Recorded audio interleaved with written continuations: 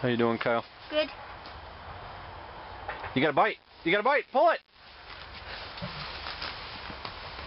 Hey, look at that. Way to go. What do you got there? Bluegill. Oh, 4-inch bluegill. That's all right. It's your first fish out here, man. Yeah. Good job, Well, buddy. congratulations. You're not a virgin anymore. Popped your bluegill cherry. Yeah, what a fish to do it with, too. Popped your bluegill cherry. Well, good job, Kyle. That one didn't go tail first. See, when that happens and you see them go, it's like what you should do is you stand up and you grab this like that and go yank it. Yeah, grab it as low down as you can and yank it. Yeah. And you'll probably get a head on there.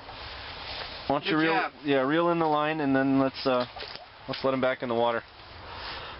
Come on, reel it in. Well, you can't really reel that thing. Oh, fine. Just take them off. Here, stand up. Oh, Kyle can do it. Okay, there you go. It almost felt like he let go. He didn't let go. There you go. You know how to take it off? I think. Here, I'll hold on to your pole. Okay.